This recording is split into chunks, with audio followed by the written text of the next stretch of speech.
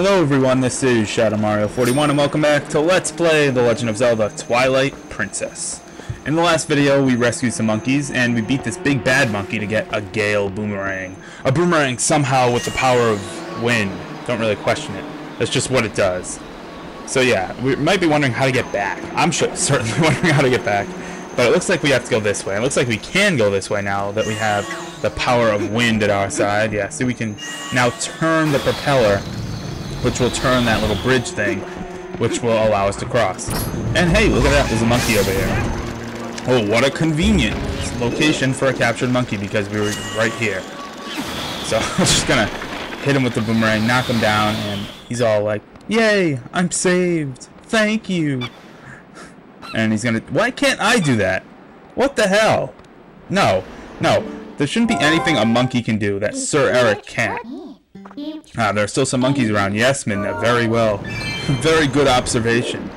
So yeah, if you couldn't figure it out, the mission for the rest of the temple is to just free the rest of the monkeys. And by freeing all of the monkeys, well, that's how we'll be able to beat the temple. Look at all these bats. I got suckered in here with the Gale Boomerang. Gale Boomerang, while, I don't know, it's not that great for taking out enemies, it certainly is for stunning them or luring them in. Kind of like the original Boomerang is anyway in other Zelda games, but anyway, now that we have the power of wind, like I said, we can now access many more areas. Can we make this jump? No. I would have really liked to, but can't. Okay, so we gotta go around and roll into the stairs. Great. I thought that was taken out of this damn game. Maybe I rolled into the wall. Whatever. But I was on the stairs. Alright, so we're gonna go up here, and remember this rock we blew up? Remember this room with those things in the floor? Yeah, remember I said we needed something to take care of them? Well, it's the Gale Boomerang, because those guys think they're all smart hiding in the floor. I think not. Just blow up all the floor tiles. Well, not blow them up, but, well, blow them up in the air. Not make them explode. That would be pretty cool, too. I wonder if you can do that, but probably not. So yeah, these guys are little and no problem right now. They're pretty scary looking though. I mean, probably the scariest enemy we've encountered so far. Unless you want to count those giant spiders, those are pretty scary. But imagine seeing like a giant ass worm thing hiding in the floor. I'd be pretty freaked out. And that takes care of that. Alright, so now that we also have the Gale Boomerang, we can access this chest, which has a piece of heart. If you're wondering why we couldn't access this before, the Gale Boomerang actually extinguishes torches. And we couldn't do that before, or obviously extinguishes any sort of fire. We didn't have that power previously available to us, so now that we do, we can use the Gale Boomerang to extinguish torches, lower the stairs, and by lowering the stairs we get to the chest. Isn't it great how science works? Alright, so we're going to jump across. No, we want to jump down, thank you. Alright, roll. Just going to ignore these stupid plants. I've been seeing a lot of those stupid plants. Those things show up a lot. They're a little annoying, but whatever. Anyway, now we have more monkeys. We can use more monkeys to swing across, even though I don't think we need them. But we do need the stuff up here. If you notice, there's a chest just kind of floating in the air up there, attached to a string. Not sure how that chest got attached to a string in the air, but whatever. Inside, you can probably guess what it is by the music. It's a compass. Yes, I got the compass. I promise I won't sing about the compass anytime. Unfortunately, the compass does not have a new feature that beeps whenever you enter a room with a treasure. But it does show you where the treasures are, which is nice. And hey, looks like there's one right in this room. In order to get it, extinguish one of the torches with the Gale Boomerang, and the stairs will lower. Right behind that rock. A rock that needs bombing. Bomb? These little bug things can't touch me now. Can't touch this. Because they're pathetic. And I have learned. I have mastered the ways of the shield. I have mastered the ways of not getting hit by pathetic enemies. And I've mastered the ways of opening treasure chests to get, 20 rupees. That's very nice. Very nice indeed. I believe the maximum for the first wallet upgrade is 300. So, yeah, we still have a ways to go. But it's nice that we can hold quite a few more rupees. So yeah, we gotta relight that torch now with the lantern. Because there's really no need to get back to the open chest. But before we go forward, it looks like there's a little chest in the back there, so I guess I missed it when we came in here, so I'm going to go backtrack and find that. If I can. Hopefully I can. We'll see. Oh, vine climbing. It's so long and painful. Look at this. Look at... Come on, Link. Let's go. No, Sir Eric. Let's go.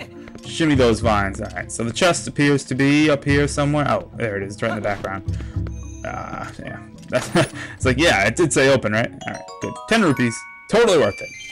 Thing that I said we needed something else for. Usually when I say that, it's gonna be like, we need another item to do this. Most likely it's the item we get in the dungeon. But anyway, this is the item we need to do this Z thing over here. You have to target these propellers in a Z pattern, hence the shape on the floor. But when you do, this gate will open up, and it will reveal a large, awesome looking chest, which you can probably guess what's in it if you've played a 3D Zelda game before. What's always in the big elaborate chest? Well, the key to open the big elaborate lock. It's the big key, which looks pretty awesome in this game. None of this golden crap with blue eyes. Screw that. Jump, jump, jump again. Excellent.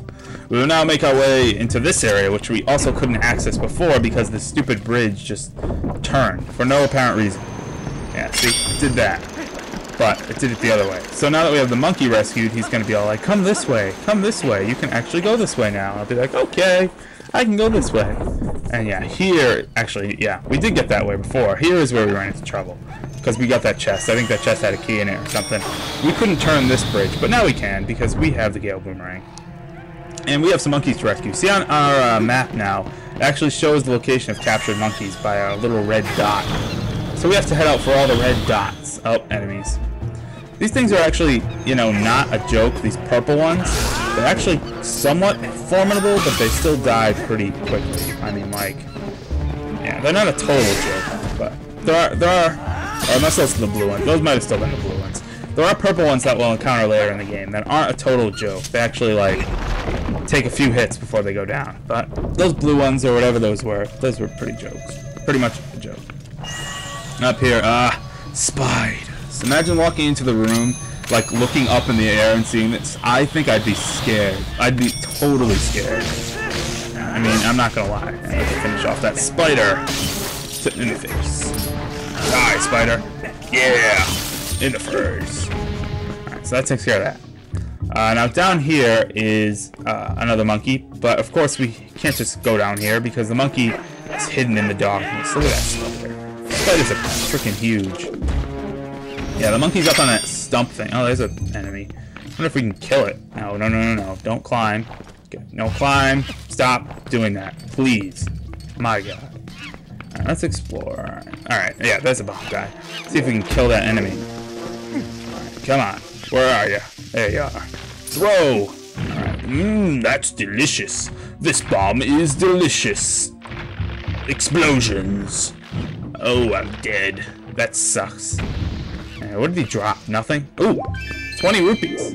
Alright. Awesome. Alright, now we gotta get out of here and go in the proper hole so we can rescue that monkey. If I can find my way out of here. I'm a little disoriented at this point. Okay, seriously. Oh, that's it right there. Okay. Okay, did we make it? Did we finally make it? Yes. We finally found that. Legit took like a minute. Like, I don't even know if I'm going to keep all that footage because that was like a minute of just wandering around. Look at my lamp oil right now. Look at how low it is. This is severely a problem. Like, if I lose my lantern oil, that would be terrible for this dungeon. I don't plan on it, but I shouldn't, but we'll see. And I think, yeah, we have to unfortunately stand on the spider web to burn it, so we can't like burn it and then, you know, look down there and be like, is this the one I want to fall through? And of course, this is not the one I wanted to fall through because it just leads back to the darkness again.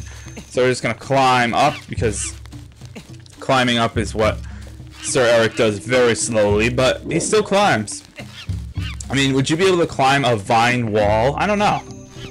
You know, video game characters do things a lot that I think you guys take for granted, like climbing up vines. You think if you were faced with an actual vine wall, could you climb up it? No. If there was a pit of lava, could you jump over it? No. Never mind if there was like a fireball going up and down. Forget that. So, I think you gotta give video game characters more credit than they deserve, or than they already have. They definitely deserve a lot of credit. That guy was kind of a waste of time, so we're gonna go right up here and continue onward after I get up these stupid vines, which I've had to climb like 4 times already. 3 times, however many times it was. It was 2 times too many, that's all I have to say. Alright, get out of there, and please let's get out of this room, because I hate this room. We'll roll into the door. A solid idea. Okay. Capital idea, Sir Eric. Capital. Alright, so now we gotta go on to the other side, which requires a key. But we have a key, do we? No, we don't. We don't have a key. I thought I had a key. What the hell? I don't have a key? Damn it. Alright, so I need to go grab a key. I really thought I had a key. Wow. Okay, that was kind of fail. Which way do we have to go? I think this way. I think the other way leads out. So I'm gonna check this direction. I don't think there's anything in these pots or whatever. Just gonna proceed through this door. Oh yeah, we definitely haven't been here yet.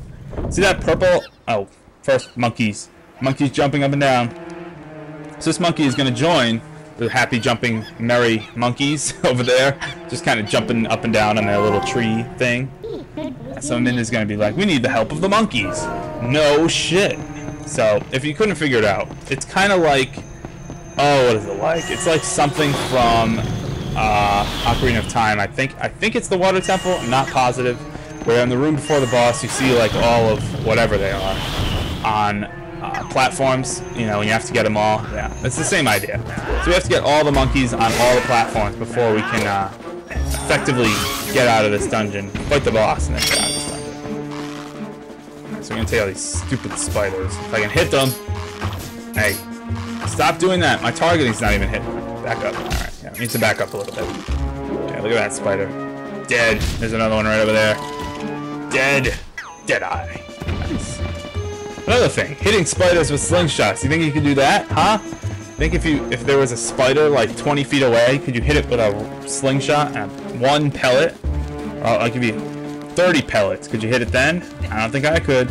So, another thing you have to be thankful for that Sir Eric can do and I cannot is use a slingshot. Alright. Anyway, I don't think there's anything that way, so we're just going to continue up the vines. I always thought that that one platform had like... there's no more spiders. I always thought that one platform had like a little something extra on it. Because it looks like it could, but I guess it's just supposed to be like a broken stairway. As in there was supposed to be stairs to get up here, but over time it kind of rotted and broken apart. Which is cool. I like that in a video game. But it is a little misleading in this particular case. But whatever. I'm just kind of... Ooh! Ouch! Right in the groin. I'm gonna just destroy that guy. Alright, so in here we have yet another captured monkey. But in order to get it, we have to do a few Gale Boomerang puzzles after taking out this stupid plant. These plants are... Ow. These plants are kind of pathetic, but still manage to hit me. You can hit the... By the way, you can hit these plants like all you want. They won't die until you actually detach them, so make sure you do. Alright. Let's see what we have here. We have a bomb over there. And we have something that needs to be fed a bomb over there. So, let's put two and two together and use the boomerang. Go bomb! Oh no, I don't want it. Don't give it to me. What the? Throw it over there. Hey! It actually didn't blow up in my face. I expected it to. Alright, so that's kind of what you gotta do. I thought you had to target the guy, target the bomb, and target the guy. Apparently not. Whatever. And we need to kill him so he can jump over there and grab something from the chest. A small key! Hey, now we have a key. That's awesome. It'll open only in this area. I wonder if anyone's ever tried to, like, use a small key in another dungeon and be like, what the hell? Why is this not working? And they'll be like, dude, it's only in this area. And they'll be like, piss. Target that. And now is where we have to directly target the rock, because we can't throw a bomb that high. So yeah, the bomb will sail into the rock, completely explode, and now we have the Zelda jingle and a new path. So up these vines, let's see what's up here. Any enemies? Probably. Yeah, plants. And a thing.